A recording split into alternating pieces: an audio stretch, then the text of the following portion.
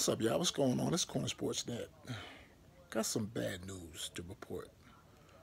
Lorenzo Taliaferro, former Baltimore Raven, running back, he's no longer with us, y'all. He passed away. He was 28 years old.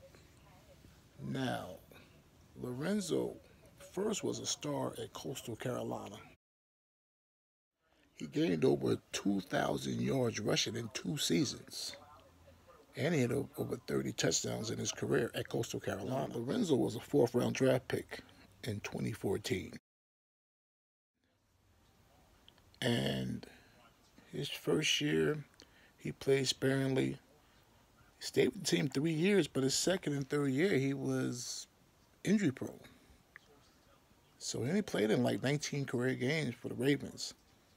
And then he went to Canada, played a season there. Then he played in another league, and that was pretty much in his professional football career. He died of a heart attack, y'all.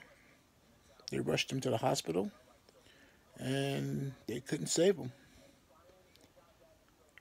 Every time I hear something about that, he was only 28 years old. He was young.